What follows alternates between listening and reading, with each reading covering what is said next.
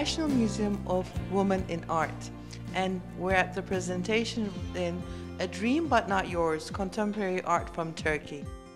We're together with Jordana Pomeroy, and she really supported a lot in this exhibition. She's a creator of the museum. Jordana, will you tell a couple of words what you think about this exhibition? Well, we're thrilled to work with Esra Sargedik, who was the curator of the show, but the real thrill for me was to work with the embassy here. And your former wife of the former ambassador came to us with this idea of putting on an exhibition of contemporary Turkish art. And I knew nothing about it, but they gave us a fabulous selection of curators, and we chose Esra. And so it's been a tremendous collaboration between us and the embassy and Akbank and Esra, and it's really worked out very well. Wonderful. Will you tell us about the museum, how it became the home for the artists, women artists? Well, we are 22 years old, and we have, in fact, right now celebrated this year with a fantastic installation of public art on New York Avenue. Our founders, Mr. and Mrs. Holliday, created this museum with the idea that there should be a place for women artists alone. And to this date, we're really the best known, only art museum dedicated to showing art by women. So what do you suggest to the artists, how they can exhibit their shows in your museum? Well, we have, it's quite a process actually. We have, there are a lot of exhibitions that we would like to organize in-house, and there are a lot of artists and exhibitions that travel around, and we know that we want them for the museum. We've built up our collection through donations primarily, and we target certain artists that we know that would contribute to the collection and are within our collecting trajectory. Wonderful. And you have a membership? We have a very large membership, and it's international at this point. It's one of the largest art museum memberships in the United States. I think the cause is still very, very strong and valid. And the members receive magazines. We have a lot of different levels of membership, but yes, we have very strong members. Wonderful. So artists, you know that this museum is a very good place to show your exhibit, your art, and be membered. Thank you very much. Thank you very much for that promote. I really appreciate it.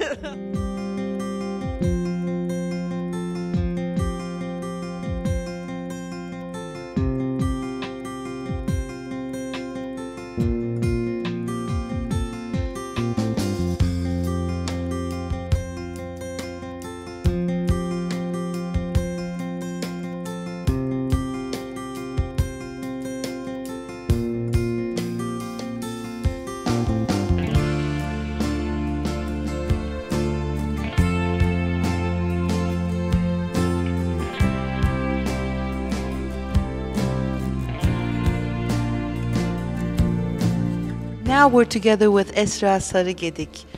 Esra is the creator of this exhibition. Let's ask her about this exhibition. What do you say, Esra? Hi. Well, this is first time we are showing these artists in Washington, D.C. in this great National Museum of Women in the Arts. And it was a great chance to organize this exhibition in this venue because this museum has a great collection and history as well.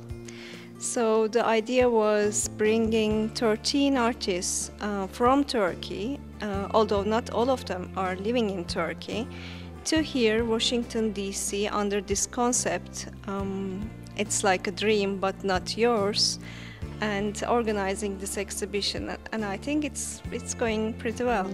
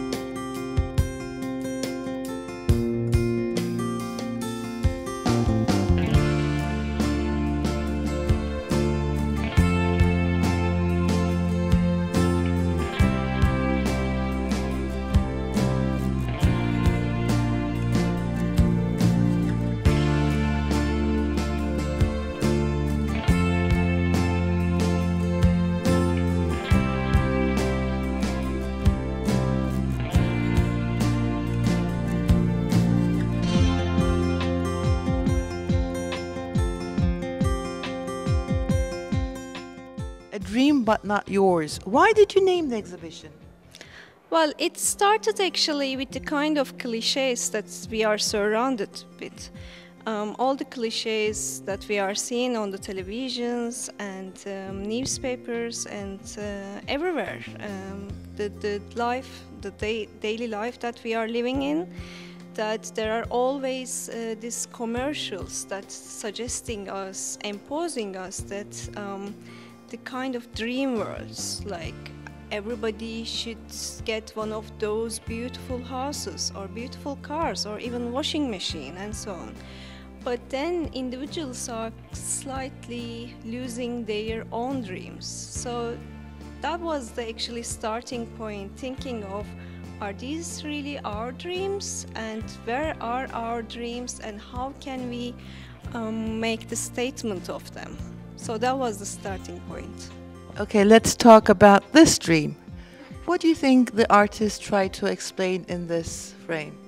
Well, this work, it's called Republican. So actually, this woman that artist Leyla Gediz painted here, actually it's stenciled, it's not painting. It was her teacher at the primary school. So she was very strong and very powerful teacher that the artist was kind of adoring her teacher. And she was one of those Republican women in Turkey that she was adoring, and she just wanted to make her stencil in a kind of, you can see that it's kind of reminding us Che Guevara, but it's not, so it became like an idol for Republic. You are the creator of this exhibition, but I know that you are an artist at the same time. Will you please tell us about a little bit of your background?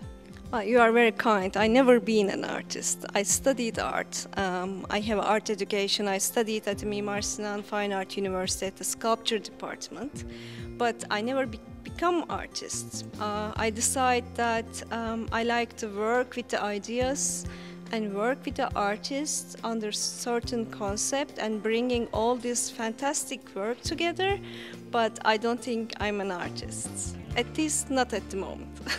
Well, you're promoting artists, and you're doing a wonderful job promoting your own country and the women, especially women in art.